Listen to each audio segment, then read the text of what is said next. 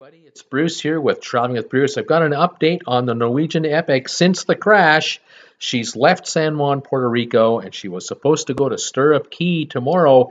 That has been changed again. The ship is limping at 9 to 10 knots. She is going straight back to the U.S. to Port Canaveral. She will not make any stops on her cruise whatsoever. The passengers have been informed today that they're going to get a 100% refund, but it's going to be applicable as a credit to a future cruise. As we understand it, no cash refund at the moment has been offered. It's been a complete disaster. Stay with me Monday to Friday at 5, Saturdays at 2. We'll update this story. Subscribe today, and we'll keep you posted as best we can. Thanks, everybody. Bye for now.